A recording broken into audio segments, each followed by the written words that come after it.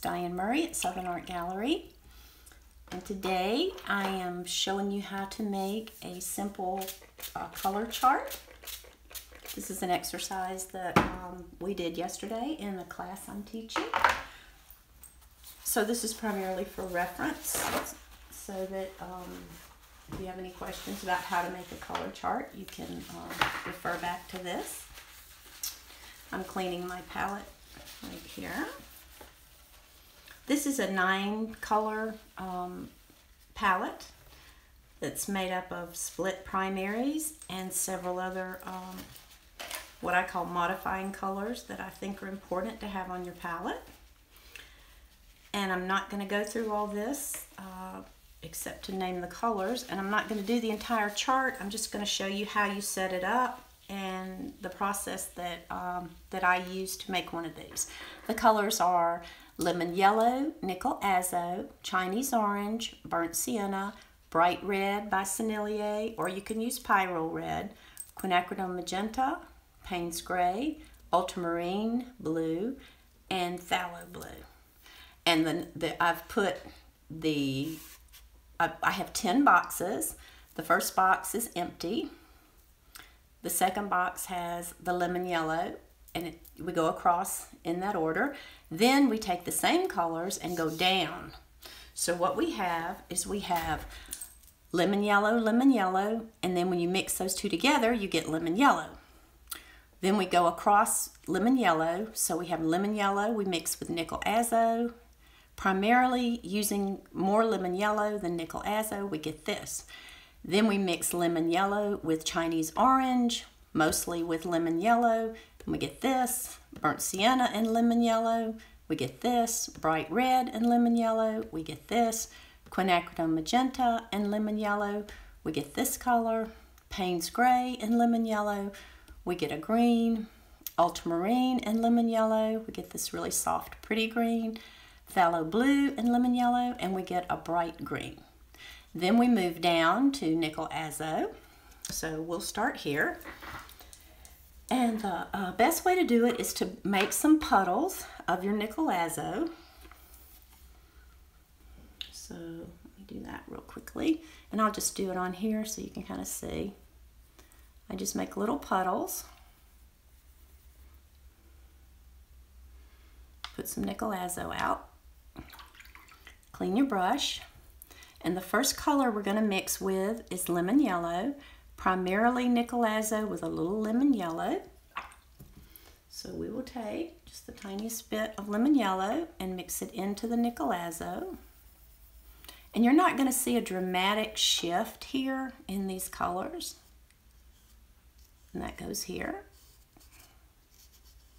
Okay, we've already done nickel azo with nickel azo. That's what you have here. So you're going to see the colors across here, down here, and across in the diagonal. And that's just how this chart works. But trust me, it's the best way to do it. So the next color we're mixing is nickel azo, mostly nickel azo with a little Chinese orange.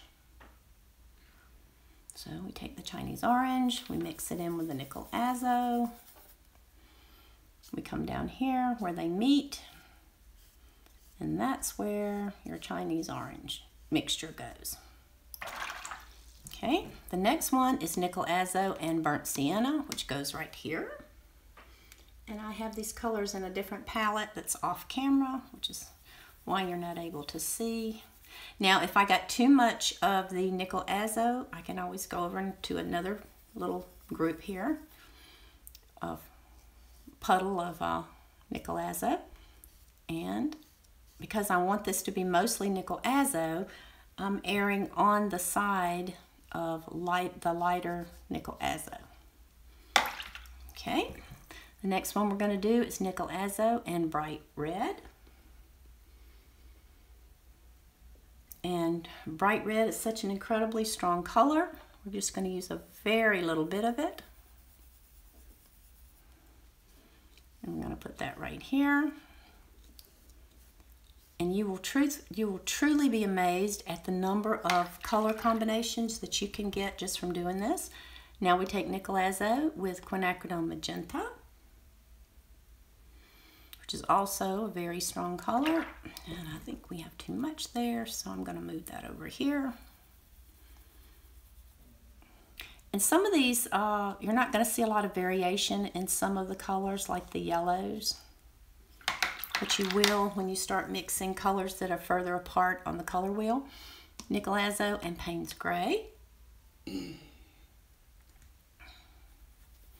Now Payne's Gray has a blue undertone to it, and that's why you get the gray. I mean the green, excuse me. It's a beautiful green also. This is one of my favorite mixtures for greens right there. Okay, I'm going to clean this palette real quickly.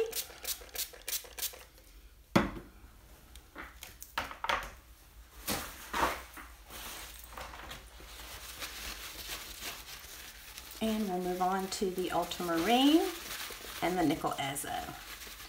And as we know, Ultramarine is a blue, Nickel Azo is a yellow, so we know that we're going to get green.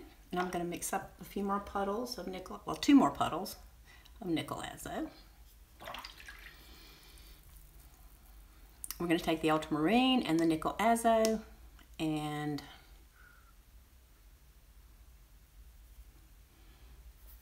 we're going to get a beautiful green, very earthy, beautiful green. And the reason you're getting an earthy green is because these are both warm colors. So we're getting more of an earthy tone. The next one will be Phthalo Blue. So you're going to get a brighter, clearer green. Right there. And we did. Okay, let's do one more. I think I'll skip down here since I think you figured out how we basically do this. We're just mixing across. Let's go down and do one we haven't done. Let's try Quinacridone Magenta since that's such an interesting mixing color. We'll put out some little puddles of Quinacridone Magenta.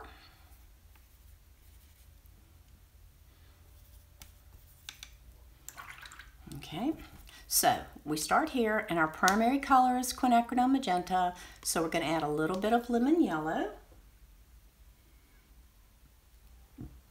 Okay, and as you can see, it's such a strong color. So we start here. You get a really, almost like a Quinacridone red. That's what that color looks like. Okay, the next one is Nickel Azo. So we'll mix that up here.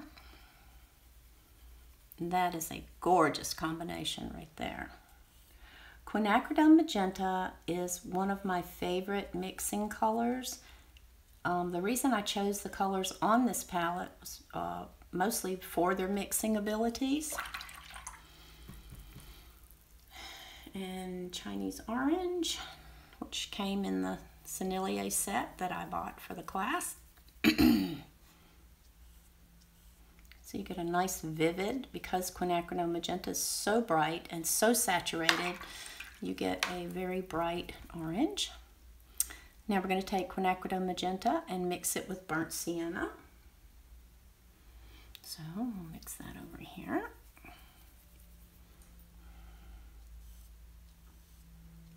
And we get just a darker, beautiful orange, almost a burnt orange.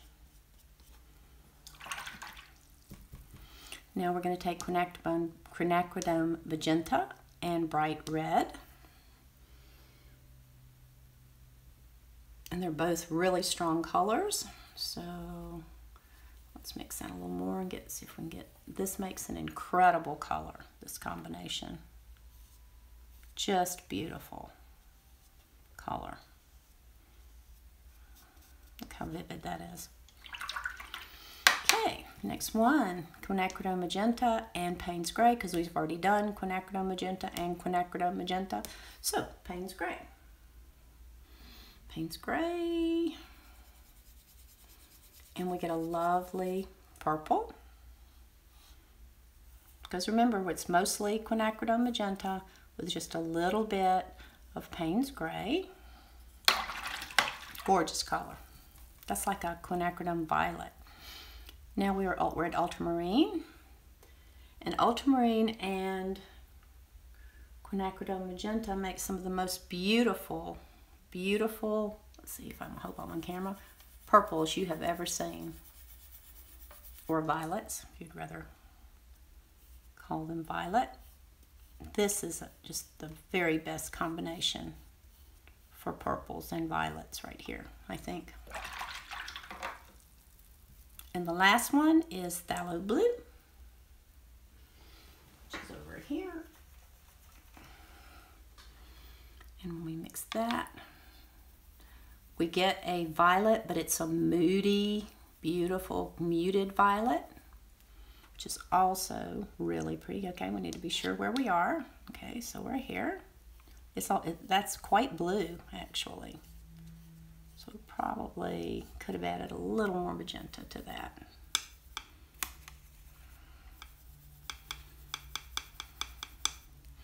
That changes that dramatically. So there you have it. And that's how we do a color chart. This is 9 colors. If you have 9 colors, you do 10 squares across and 10 squares down.